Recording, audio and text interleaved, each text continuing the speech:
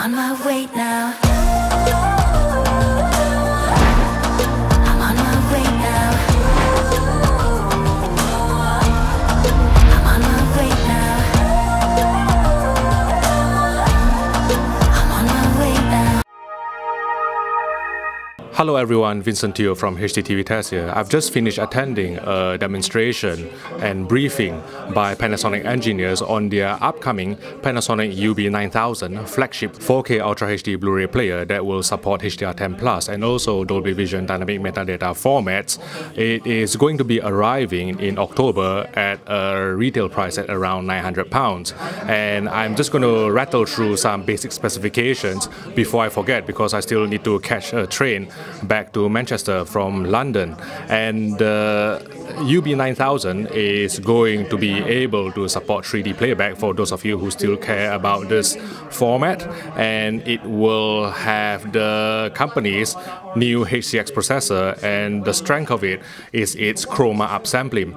As you probably know, 4K Ultra HD Blu-ray discs, they're mastered at 10-bit 420, but before the picture is being output on screen, it needs to be converted to 444 and eventually RGB. And from my analysis of the Panasonic UB900 before, Panasonic's chroma upsampling is probably the best on the market. It uses a multi-tap process to try and upsample from 420 to 444, resulting in sharper and cleaner chroma detail. And the UB9000 will have obviously all these features, and I expect it to surpass the Oppo players, as sad as it is that they have actually gone out of market. But during this briefing, what Panasonic has been stressing is its HDR Optimiser function. Now, this is a fairly novel feature that attempts to replace the tone mapping function on your TV. They will actually perform the tone mapping on the player. So let's say if you feed the player static metadata content that has say max CLL or MDL or mastering display luminance of 2000 nits. What the player can do with the HDR Optimiser function is to tone map it to 1000 nit metadata and then send the 1000 nit metadata to the television, so that the television will need to do very minimal tone mapping. And this is very beneficial, let's say in the case of projectors, in the case of very low luminance televisions, let's say sub 500 nits, or even let's say for content that is mastered to 4000 nits or even 10,000 nits. You can ask the UB9000 to actually tone map it down to 1000 nits, 500 nits or 1500 nits and send these relevant metadata to the television.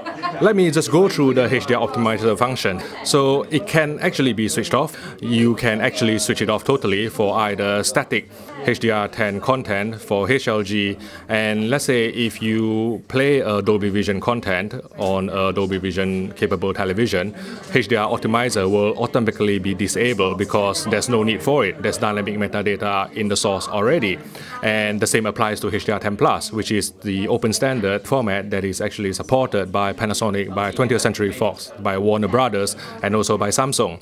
And if you feed Dolby Vision and HDR10+, you won't need the HDR Optimiser function. The engineers have made sure that the HDR Optimiser function will be disabled when you feed a native dynamic metadata source to a dynamic metadata compatible display.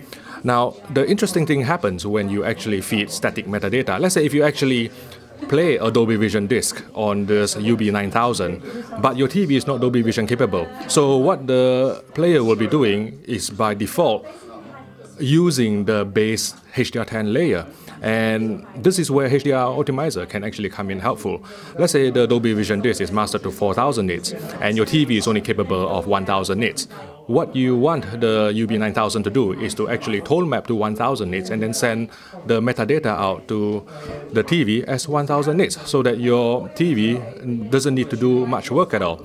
And the UB9000 will be using the max CLL, which is maximum content light level, and also the MDL, mastering display luminance metadata, to actually generate the tone curve.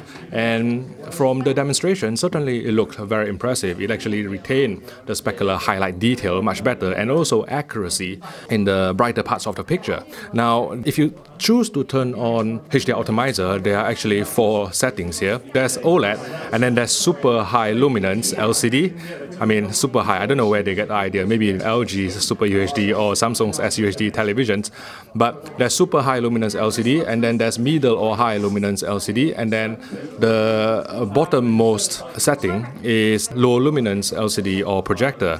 Now, if you actually select low luminance LCD or projector, it will actually tone map any content down to 500 nits and then send out the metadata as 500 nits. If you select middle or high luminance level LCD, it will tone map it to 1000 nits, and this is the default setting. If you select OLED, we've been informed that it actually applies a 1000 nit kind of a metadata to the output as well.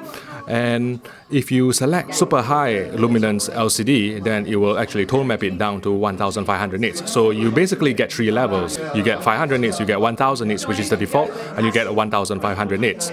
Interestingly, there's a specific OLED function at the top, and I think it is because Panasonic engineers and all of you who actually watch this channel will probably know the maximum peak luminance of OLED is around 800 nits over the past couple of years, and there's really no need to try and design another tone curve for different mix of, say, consumer WRGB OLEDs. So they put the option OLED there just to make things easier for consumers to select.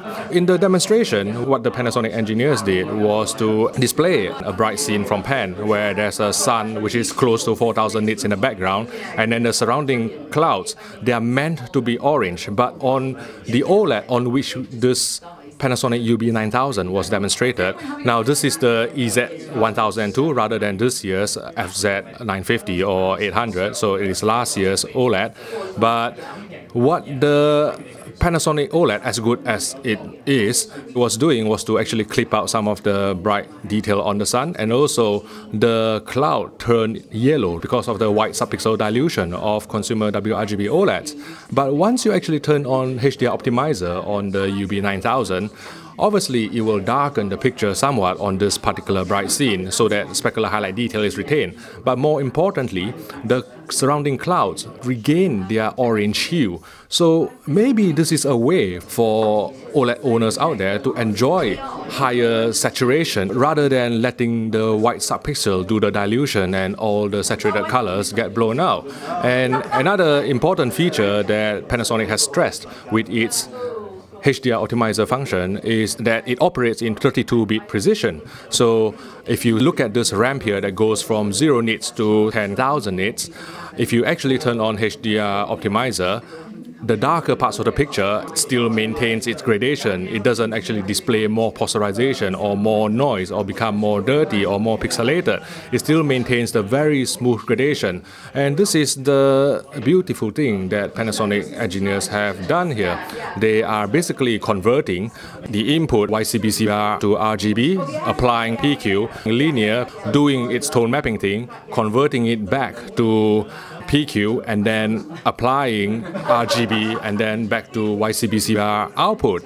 And the whole process here is done using 32-bit precision to give that sort of headroom to prevent any noise or video processing errors from creeping in. And certainly from the brief demonstration I saw the retention of smooth gradation on the UB9000 fed to a Panasonic EZ1002. And what other things can I tell you about the UB9000 then? Another key feature is clearly its audio capabilities, but I have to admit that I'm not that clued up about audio acronyms, so I can't really rattle it off like I can rattle off, say, HDR10 Plus, Dolby Vision and things like that. But it sounded good. You know, they demonstrated it on Technics speakers and it sounded superb, and it just makes me wish that maybe I need to actually spend some time investing in a good audio setup. But the important thing for audiophile viewers out there is that unfortunately the Panasonic UB9000 doesn't support SACD or DVD audio, and it is due to a limitation of the chipset, and there's no way to add it by firmware upgrade. But the Japanese brand is listening to users out there, and they are considering adding support for these audio formats in future products, but it will definitely not come on this Panasonic UB9000. And with the demise of Oppo after the company pulled its 203 and 205 players, then I think audiophiles are running out of universal displayer on which to play their music.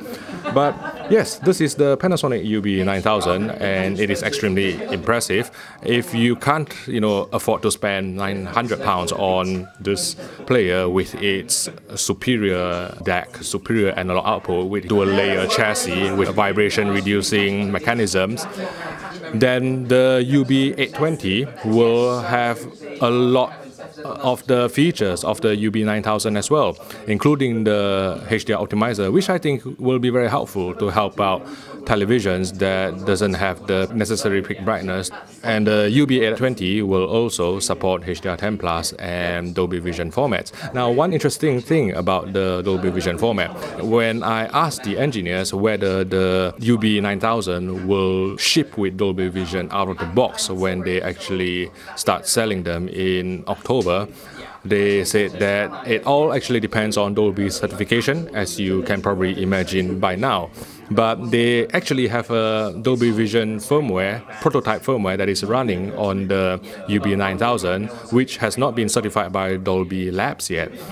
And apparently this Dolby Vision firmware, again, you have to take Panasonic's engineers' word for it, works on the Sony Dolby Vision capable televisions such as the ZD9 or Z90, such as the XE93, XF90, the XE94, and also the AF8. So there's a prototype Dolby Vision firmware on Panasonic UB9000 player that actually works over HDMI on these Sony X1 Extreme televisions.